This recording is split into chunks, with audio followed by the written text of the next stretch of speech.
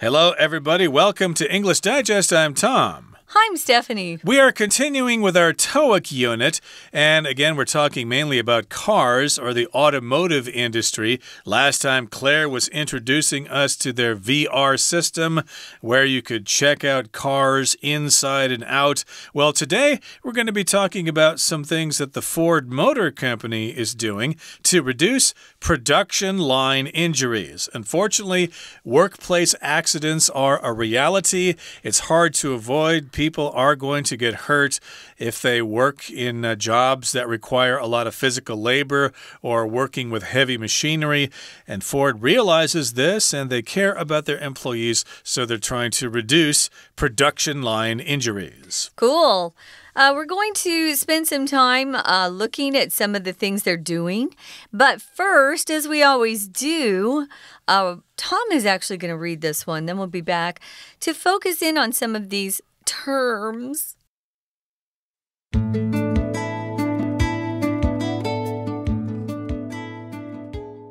American automobile manufacturer Ford recently announced that it has reduced the number of injuries that occur on its production line by 70% since 2003. The production line consists of workers who put cars together one component at a time. The assembly process is quite physically demanding, which is why Ford refers to these workers as industrial athletes. In order to cut down on injuries, Ford looked at several factors. One of these was ergonomics. Ergonomics research involves looking at the physical impact of each part of the process. The researchers take into account how long the task will take, which muscles will be used, and the potential for injury or accident. With this data, Ford can make sure the tasks can be divided in such a way that no one suffers from fatigue or muscle strain. Ford also made use of technologies to help with this problem. One example of this is lift-assisting devices, which help workers by giving them mechanical aid when they lift heavy objects. Ford also uses virtual reality to create virtual production lines. In this way, the company can make sure the real production line is designed in a way that should reduce injury. Our goal is to provide a healthy, safe, and productive work environment at our Ford manufacturing facilities worldwide, said Michael Torolsky, one of Ford's executive directors. Okay, guys, we're going to talk about how the Ford car company is actually using technology to reduce production line injuries. I did want to mention, and I forgot to, on day one, the title is How VR is Changing the Auto Industry. You can just say the car industry as well, guys. It's fine. It's just fine. Or automobile, which I don't know the last time I actually used automobile in a discussion. So auto industry, car industry, yeah. So if you're on a production line somewhere, it means you work in a factory where a product is produced and you have one little part of it. And then the next person, comes in and does a little bit more. It's been quite a while since they added robots or machines that could do some of this production line assembly work. But they still need human beings in the factory taking charge of the machines and the robots, if there are robots. But here we're learning that Ford is using technology for a good thing. They're trying to cut down on injuries or reduce injuries happening in their factories. Right, so if you work for Ford, of course, you might have many different kinds of jobs. You might be a designer where you work in an office or something. A marketing executive. Customer service or whatever. Sure. But then, of course, if you're on the production line, then that's more physically demanding and there's more possibility for injury. So they're using technology to reduce injuries on the production line. I've never really worked on a production line myself. I worked in a junk mail factory factory once that was like a production line. They had all these machines putting different inserts in envelopes. It's kind of a similar process. Yeah. And I could see, yes, if you're not careful, you could actually get your hand sucked into the machine or something like that, or you might fall down and bash your head on something. So it is a reality there if you're working on a production line, and Ford is aware of this, so they're trying to reduce the number of injuries that occur on the production line. So, American automobile manufacturer Ford recently announced that it has reduced the number of injuries that occur on its production line by 70% since 2003. That's quite a figure there. That's great. It's, of course, a lot to ask to eliminate all injuries from the production line, unless it's totally using robots there. But, you know, people still need their jobs and stuff like that. But still, 70% is quite a reduction. It really is. The production line consists of workers who put cars together one component at a time. We'll often use this word component when we're talking about something that is assembled or put together out of many different pieces. I used to use the word component quite frequently when I owned a stereo system in the States. For example, my speakers were a component. I had a tape drive that was a component. I had a record player that was another component. And they all came from different brands. I didn't just buy one brand. I was buying the best of each brand and then putting it together for my home. I don't have that stereo here anymore. I miss that. Well, that's what happens on a production line or an assembly line. You can use either of these terms interchangeably, actually. Right, so there are different components in a car. There's the chassis, there's the frame, there's the dashboard, there are the seats, etc. Those are all different components. And, of course, workers will put the cars together one component at a time, one by one. And the assembly process is quite physically demanding, which is why Ford refers to these workers as industrial athletes. So assembly is the process of putting things together. To assemble means to take different parts and put them together. If you buy a piece of furniture from IKEA, for example, you're going to probably have to assemble it at home. It comes with a set of instructions, and you follow the instructions, and you should be able to assemble or put together your new cabinet or your new sofa or whatever. Or your new desk. Right. I often put things together, and then when I think I'm done with my piece of IKEA furniture, I realize that I have some extra pieces left. Ooh, where were they supposed to go? Yeah, now I just I hire someone to put things together for me because I just can't do it. I guess they do offer that service. They do, and I love that. But to assemble is the verb, and assembly is the noun here referring to the process. And it can be quite physically demanding. You got to be strong. You can't be a weakling. No. You can't be a 98-pound weakling there working for Ford. You got to have some muscles there. Both men and women can do it if they've got the right muscles there. And so it's physically demanding. Demanding means it demands this from you. You have to do it. Otherwise, you're going to get too tired. You're going to get injured, and they just won't hire you. So yes, indeed, when you interview for the job, they'll ask you, hey, can you pick up, 200 pounds of stuff? Can you work long hours standing up and never sitting down? Because it is so physically demanding. Yeah, it's tough. So that's why Ford actually calls these workers industrial athletes. Yeah, you got to be in pretty good shape to be an athlete in general. Industrial means having to do with factories, So, yeah. It's not an easy job. In order to cut down or reduce injuries, notice if you use cut down, you have to say cut down on something. Reduce, you don't need to. Reduce something. It's good to learn both because you don't always want to use the same verb or the same verb phrase. You need some variety in your writing. We like that. So, Ford looked at several factors. A factor is just some part of something. Maybe they thought, what do we need to consider in order to really reduce injuries? So they looked at several things that might be the problem. So you could say, I quit my job. I'm looking for a new job. And some of the things I'm looking for are better work hours, a longer vacation. These are some of the factors that are really important to me that I want to consider. One of the factors that Ford looked at was ergonomics. That's a word. I don't even think that word was around when I was a little girl. It's kind of more of a modern term.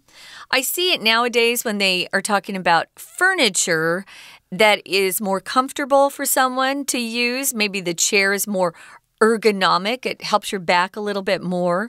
Or maybe a desk is the kind that can raise up, that can help you from sitting all day long, which is bad for your body. Ergonomics. So ergonomics is just the study of people's efficiency in their working environment. And for some reason, I always consider not just their efficiency, but I consider their comfort.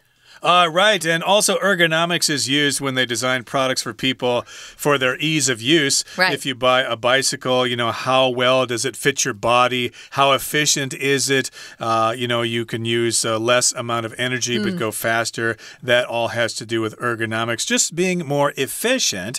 So again, ergonomics research involves looking at the physical impact of each part of the process. So yes, indeed, they want to be efficient when they manufacture these cars. Of course, Ford has to compete with all those Japanese cars that, the Japanese can produce cars of high quality. They're good at cars. Absolutely. They're really hard to beat. So indeed, they have to assess the physical impact of each part of the process. Indeed, if putting the car together creates injury, then they have to figure out ways to do it without bringing about injury. When you're talking about something's impact or someone's impact on somebody else or something, it just means how one action of one object, influences something else. So maybe for me, the teacher that had the biggest impact on my life was my choir director when I was in college. It wasn't just about music. He gave me good advice about being successful. So impact, the physical impact is you're talking about how these actions are actually leading to injuries.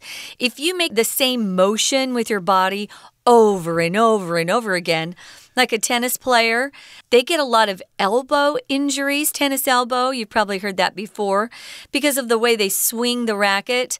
I had a coworker that typed so much that she had carpal tunnel syndrome, which affected her wrist, and she had to go and have surgery on her wrist.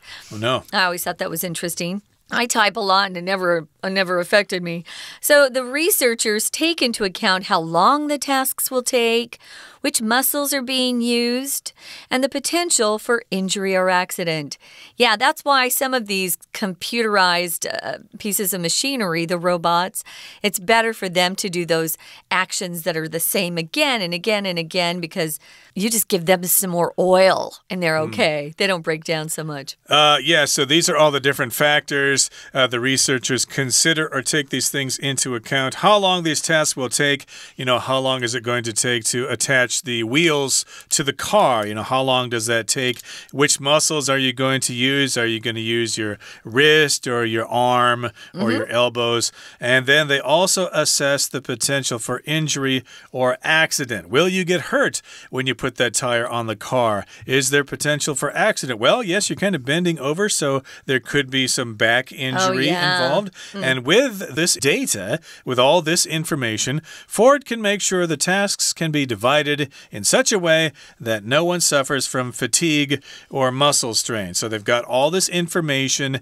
and then they can figure out how to distribute the tasks to different workers so that maybe worker A doesn't have to bend over so much and worker B doesn't have to use his wrist so much. They can kind of share the duties a little bit, and therefore they can reduce those injuries, and then Ford doesn't have to pay out in health insurance so much. So yeah, they're just looking at all the facts and statistics that they gather together to analyze something.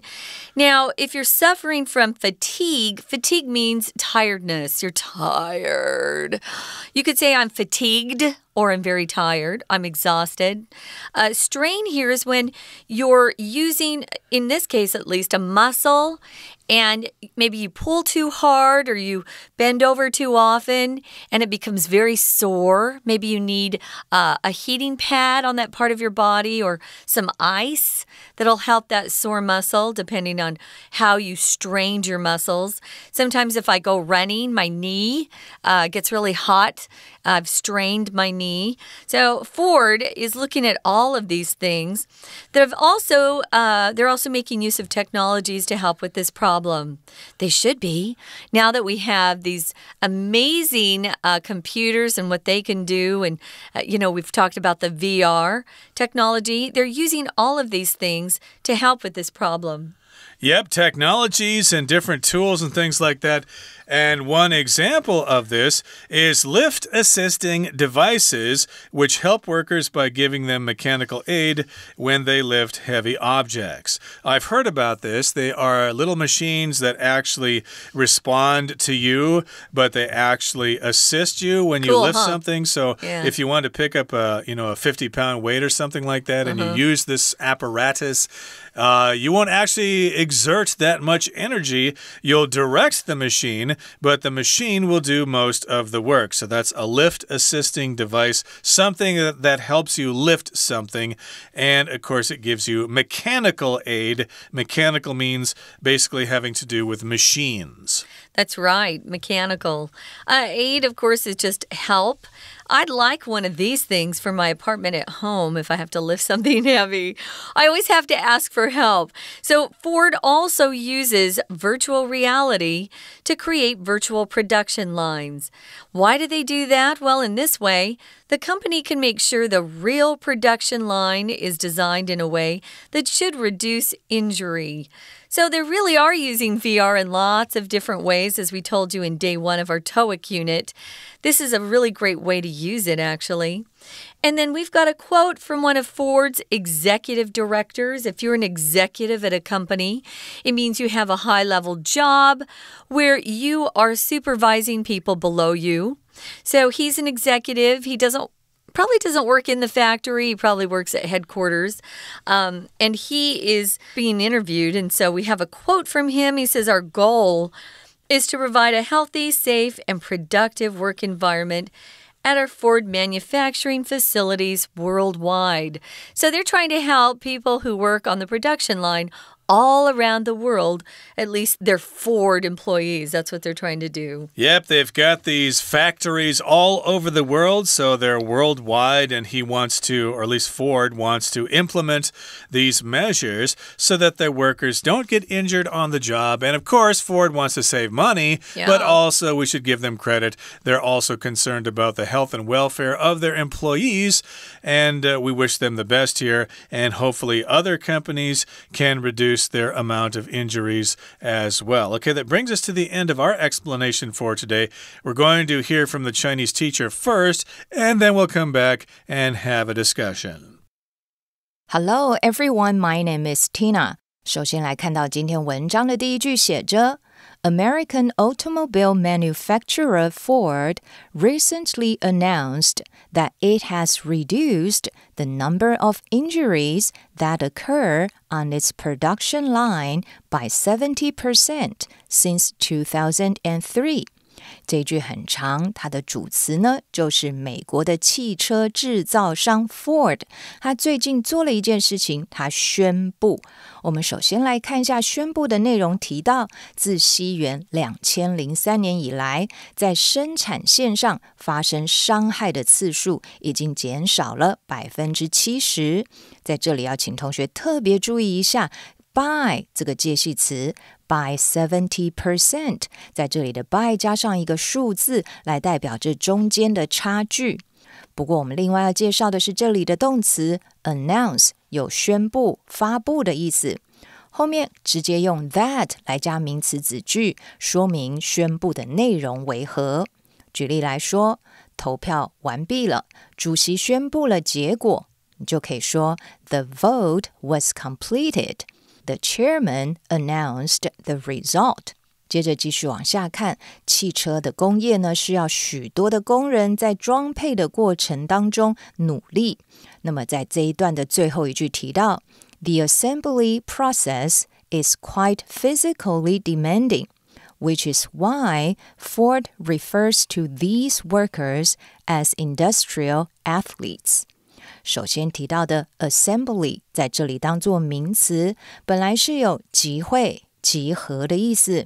我们常常说人民是有集会权，我们就可以说 the right of assembly。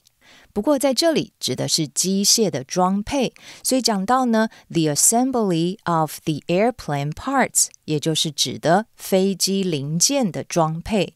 而在整个 assembly process 装配的过程当中是非常的 physically demanding， 也就是耗费体力的，所以福特就把这些工人称之为 industrial athletes， 是工业运动员。第二段的第一句In order to cut down on injuries, Ford looked at several factors. 为了要减少伤害，福特公司也检视了以下的几个因素。Factor 当作名词，有因素跟要素的意思。我们说 to analyze various factors 指的是去分析各种不同的因素。常常我们会说有一些未知因素的存在，也可以说是 an unknown factor。 接着在第二段的最后一句提到 With this data, Ford can make sure the tasks can be divided in such a way that no one suffers from fatigue or muscle strain。有了这些数据呢，福特他们就可以去确认所有的任务呢不会造成任何人过度的疲劳或者是肌肉的拉伤，以这样的方式来分配不同的任务。首先来看到 suffer from 就是有遭受什么之苦的意思，而 fatigue 则是指疲劳劳累。举例来说，他的健康状况因为疲劳而恶化，你就可以说 His health is deteriorating from fatigue。 而这里的 muscle strain 则是指肌肉拉伤的意思。再继续往下看，下一段的第二个句子提到 One example of this is lift assisting devices, which help workers by giving them mechanical aid when they lift heavy objects. 其中呢，用科技来解决太过重的工作跟任务。一个例子就是 lift assisting devices， 这就是所谓的举物的辅助装置。Lift 就是有举起的意思，而它的功能作用我们在后面补充说明，所以打逗号 which 它是可以帮助工人呢，给他们一些机械式的辅助，当他们要举起重物的时候 when they lift heavy objects。我们来看一下这个形容词 mechanical 指的就是机器驱动的，所以像是机械装置就称之为 mechanical device， 而机械的动力就可以说是 mechanical power。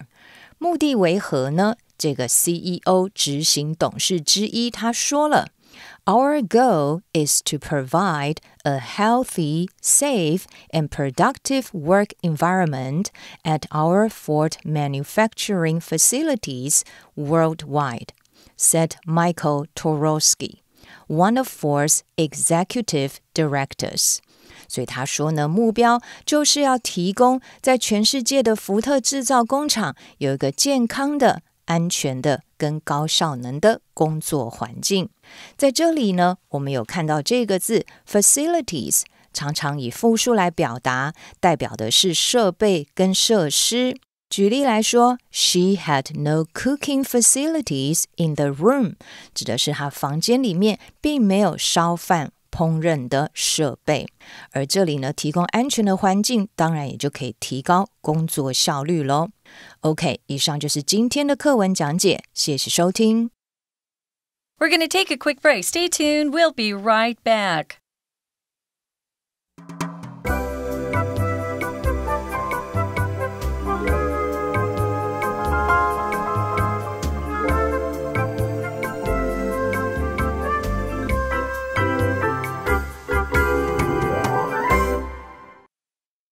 Okay, everybody, as promised, we're now going to have a discussion.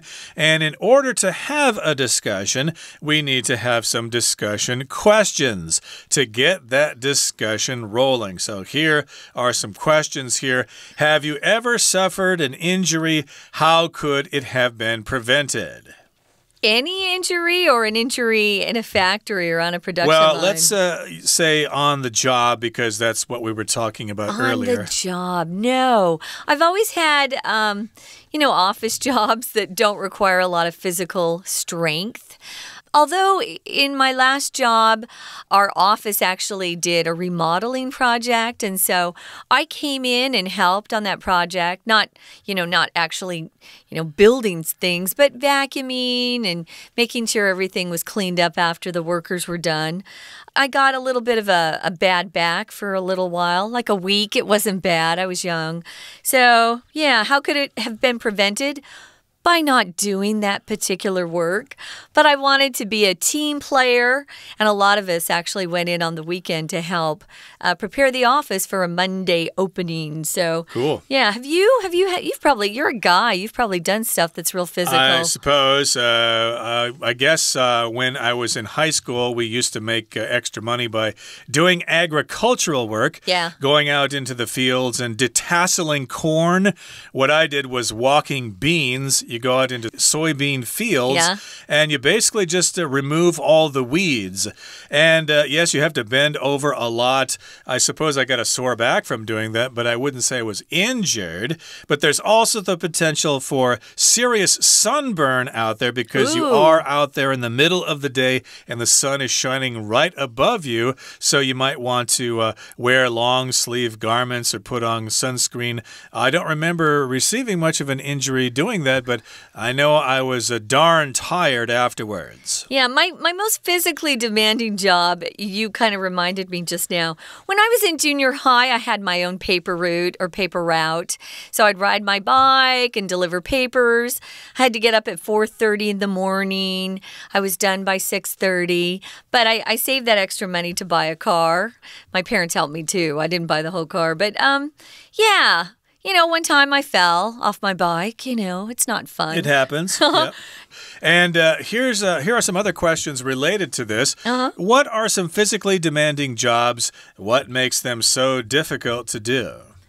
Well, doing that kind of action again and again, you just overuse a particular group of muscles. I also had a job as a yard worker. So I would, again, get up at 4 in the summer. This was a summer job. And we'd be done by 6:30 because the sun is so hot in Arizona. You can't go past that. So that one I earned a lot of money, but I don't know if it was worth it. It was tough work. Well, you might not think so, but I think some of our beloved drivers out there have physically demanding jobs. I know Mr. Zhang who drives a bus, and boy, he has to sit in that bus for many hours a day. That's not good for your body's circulation, so we could say that's very physically demanding. True. So think about that. The next time you take the bus, the driver there has been sitting there for hours, and they sit there for many hours a day. I always say thank you on my way out. Indeed, it's a tough job. Taxi drivers as well. Okay, that brings us to the end of our discussion for today. Thank you so much for joining us, and join us again next time for another edition of our program. From all of us here at English Digest, I'm Tom. I'm Stephanie. Goodbye. Bye.